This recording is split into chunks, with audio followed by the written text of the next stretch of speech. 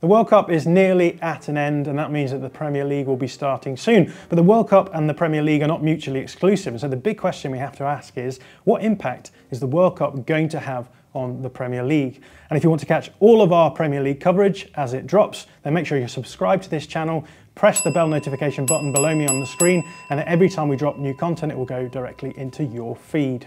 So on the board in front of me here, I've got the breakdown of Premier League sides per player that they've sent to the World Cup. So we've got, on the one hand, Manchester City. They've got 16 players that they've sent to the World Cup. And then it ranges all the way down the league to right at the bottom here. Southampton, Bournemouth, Crystal Palace, they only have 2 players at the World Cup. Now there's a few interesting things to point out here. Obviously the teams with the most players at the World Cup are some of the better sides, so the Manchester sides, Chelsea, Spurs, Arsenal. But there are a few outliers. Liverpool have only sent 7 players to the World Cup, and they're below Brighton in that respect, so that could throw up some interesting things.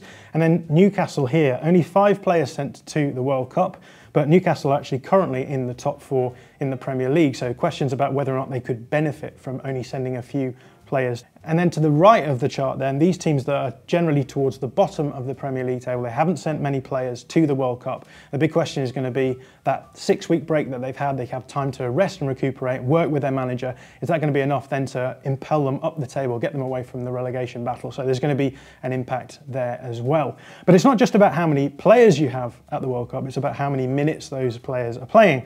So I've got a really nice viz here that's made for me by a guy called Steve Fenn at Stat Hunting on Twitter. Really useful chart for me because it aggregates all of the minutes played by players at the World Cup into their clubs. And as we can see here, all 20 clubs in the Premier League have sent a player through to the World Cup. But also the minutes really stand out here. So you can see 28,000 minutes for Premier League players at the World Cup. That is more than double of any of the closest leagues to that. So La Liga here, 14,000 minutes. And Bundesliga 11,000, Serie A 11,000, even though Italy didn't make the World Cup, so still an impressive turnout from Serie A. And then Liga only 8,000, just pushing 9,000 minutes here. So the Premier League is taking a big aggregate of those minutes at the World Cup. And as we can see, Manchester City, the team that had the most players at the World Cup from the Premier League, is also picking up the most minutes. So those players are important to their international teams. They're over 1,000 minutes more than Manchester United, who are the second team down. So let's just take a look at how the minutes break down for Manchester City. So on the board in front of me, we've got a Manchester City starting 11 in front of us. And as you can see, big chunks of minutes all the way across the board. Now there are some outliers here. Edison didn't start in goal for Brazil, so he only picked up 90 minutes in a group stage game, so he's fairly rested. But across the rest of the board, pretty much players over 300 minutes, apart from Kyle Walker, Phil Foden, Kevin De Bruyne obviously playing for Belgium, and they were disappointing, so they dropped out fairly early on. But it's not just across the starting 11 that there's big chunks of minutes. We can see across the subs bench as well, players getting more minutes than we might have expected. Nathan Ake getting a lot of minutes for the Netherlands, and Julian Alvarez getting a lot of game time as well for Argentina. But the big outlier here, I think, is this man here, Erling Haaland, the star of the first half of the Premier League season, scoring a lot of goals. He did not go to the World Cup because Norway did not make it. So he's had 6 weeks to rest up, 6 weeks to work with his manager. So what are we going to expect from him once the Premier League season kicks off again? So the biggest impact from the World Cup on the Premier League is going to be on those players who've played a chunk of minutes in the World Cup, not having a break like the rest of the players in the Premier League and then coming straight back into the Premier League season. So I've got a quote here from Declan Rice speaking before the World Cup, who said, "I worked out last year from June 2021 to June 2022, I played 68 games. That is an obscene amount of games. I don't go into a game and don't give 100%. Every game I walk off and I am knackered." So this is Declan Rice talking the year before the World Cup. He played around 68 games in that season, so if he matches that this season and then adds on his England games, he's going to be in the mid-70s. That's a huge amount of games to be playing. And I just wanted to give you a visual representation of what Declan Rice's schedule has looked like over the last couple of months. So this is November 2022 and December 2022. These are the games that Declan Rice played in. A couple of Premier League games just before the World Cup starts. There was a Europa League game midweek in this week, so he could have played that, but he was rested. There was also a domestic cup in the midweek here, so he could feasibly have played 4 games before the World Cup kicked off. He gets a week rest where he's working with the England team to prepare for the World Cup, and then he has this flurry of games. So you've got Iran, USA, Wales in the group stages. Then on the Sunday, a game against Senegal in the round of 16.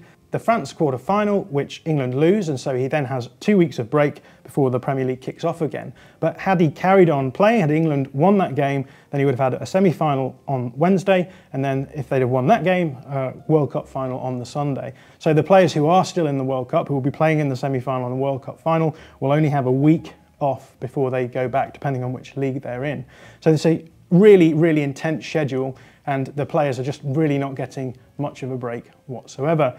And when players get tired, they are more likely to get injured. And so this man is the main casualty from the World Cup. Gabriel Jesus was playing for Brazil, gets injured, he's out for a couple of months. And that means that Arsenal, who are top of the table in the Premier League, with a 5-point gap above Manchester City, have now lost one of their star players. They've had a fantastic start to the season, but they're going to go into the second half of the season without their talisman. They're going to have to replace him in some way. So already we can see one way in which the World Cup is impacting the Premier League. But the impact of the World Cup on the Premier League isn't only going to be negative, there are going to be some positive impacts as well. We've already talked about the teams who haven't sent many players. That's going to obviously change the way that their second half of their season is going to go.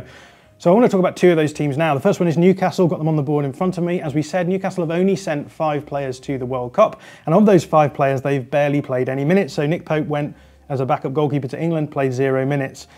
Fabian Schär played a few minutes for Switzerland. Trippier played a few minutes for England. Bruno Guimaraes, who is their star player, only played 69 minutes, which is nice. And then you've got Callum Wilson here, 48 minutes. Across the rest of the pitch, there's players who did not go to the World Cup, and a lot of them really important players for Newcastle, like Sven Botman, Miguel Almiron, Joel Linton, and Alisson Maximin. So plenty of impetus then for Newcastle to come out of the break from the World Cup into the second half of the season. And Newcastle, as we said, top 4 at the moment. Will this impetus be enough to keep them in those top 4 spaces and get Champions League at the end of the season? This brings us to Liverpool, who had a fairly poor start to the season, although they were creeping back up by the time the World Cup came around. But Liverpool only sent 7 players to the World Cup, again raising the question of whether or not that will give them positive momentum going into the second half of the season to be able to get them back into those Champions League spots. If we look at those players, so Alisson, the goalkeeper, playing a lot for Brazil, Van Dijk playing a lot for the Netherlands, but then across the board, not a huge amount of minutes from anyone else.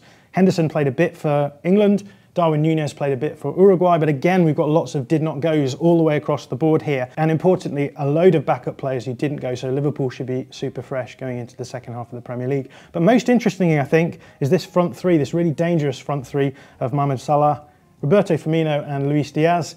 This is a really exciting front 3. None of them went to the World Cup, so all of them have had 6 weeks off. They're all able to recuperate. Luis Diaz is coming back from injury, so he'll have had time to rehab a little bit. And so this front 3 then is going to be super refreshed going into the second half of the season.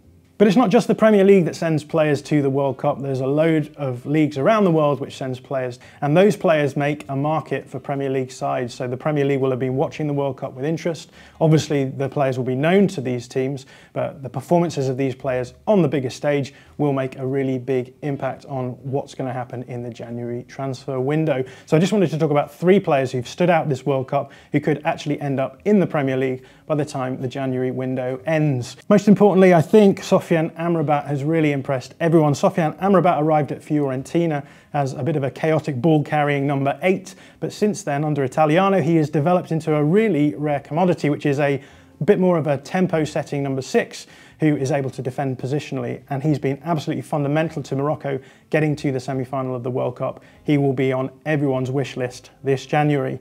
Gonzalo Ramos came into a game and scored a hat-trick, and it was made more impressive by the fact that he was replacing Cristiano Ronaldo. So everyone will have their eyes on him.